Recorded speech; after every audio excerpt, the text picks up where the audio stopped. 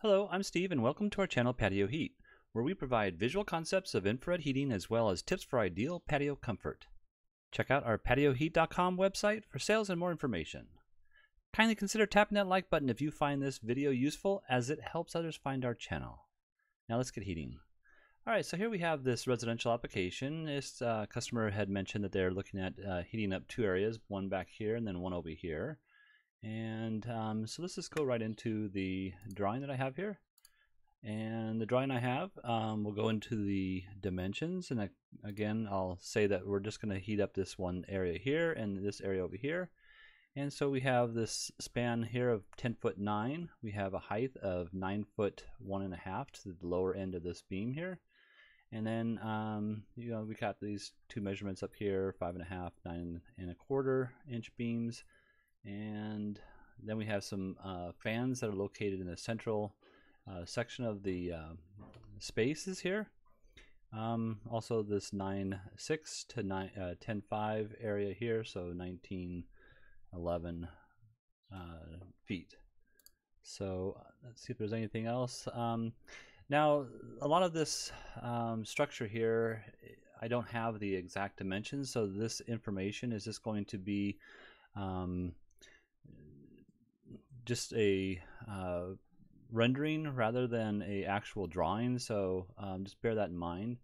Now they do have this couch here, and behind that couch there's located a doorway. The doorway hinges appear as if they are doors that swing out, and that's why I have this doorway out in the open right now, because I do have to take that into consideration.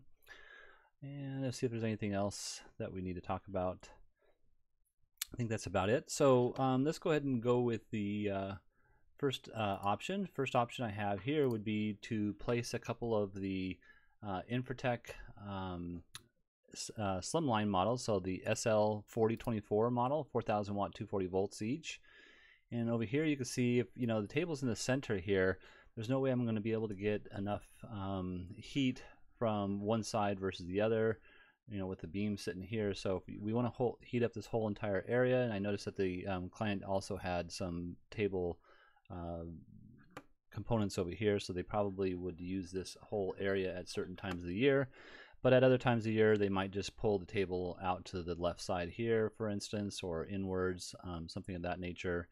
And then there is a door over here that I noticed. I didn't know how the door physically comes out or in, so that this heater here might have to be eliminated if it swings out. And the reasons why behind that is that we do have clearances that we need to meet, and we can't have a doorway that swings out below the heater, and then if the door is left open, then of course we have a fire hazard such as this over here, for instance. So just bear that in mind. Now if the doors go inwards, then it's a whole different ball game. We don't have to worry about that specific issue. Let's go ahead and look at the clearance above the heaters. So you can see with the spans here I have, now I didn't get the actual measurements of each individual span, and but what I did get was the measurements between the two beams here, and visually looking at some of the images I got, I could see there was 6 beams going across, so I evenly placed those throughout that space. And with that in mind, I do have enough clearance to put a SlimLine unit between the two. So this would be your SlimLine, 5-inch long heater here, and then we have 6 inches of clearance that goes 6 inches from this edge over to here, and then 6 inches from this edge over to here. I do have these at a 10-degree angle. Now with a 10-degree angle, you see I'm just barely touching this clearance issue here, so that's something that we have to keep in mind. I have like maybe a 1/8 of an inch or something of that nature. Now that's technically fine, but you may have to move it depending on what the true dimensions of the span is. You may have to move it to 9-degree angle, something of that nature. But in any case, we do meet the clearances above and around the back. We just have to be kind of careful of how we angle the heater, so that we have the clearances below. So clearances below, just so you know, is 18 inches from the edge of the heater out, and then down 36 inches, and around to the other side 18 inches. And that's also true on the ends. And that's why it's also important to know what this dimension is here, this 9.6. 9.6 center to center, and that should allow us to have plenty of room between the beams in order to locate these units. All right, and let's go ahead and look at the footprint of heat.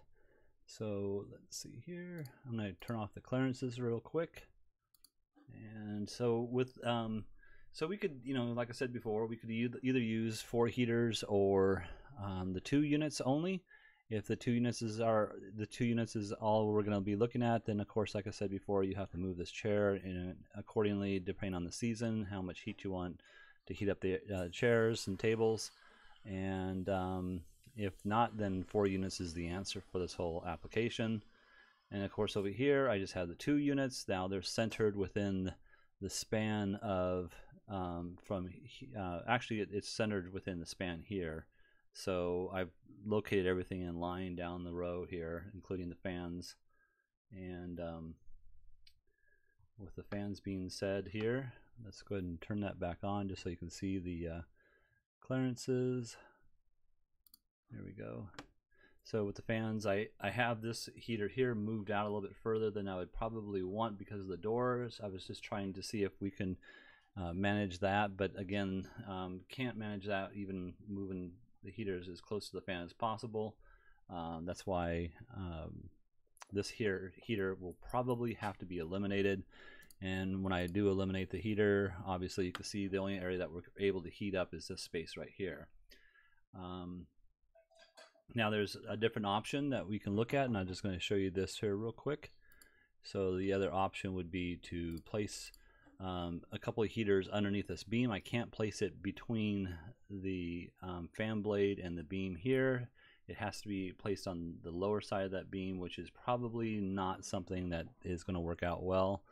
And you can see the footprint of heat. I'd have to angle it slightly, angle this one slightly in to get this whole space inside here heated.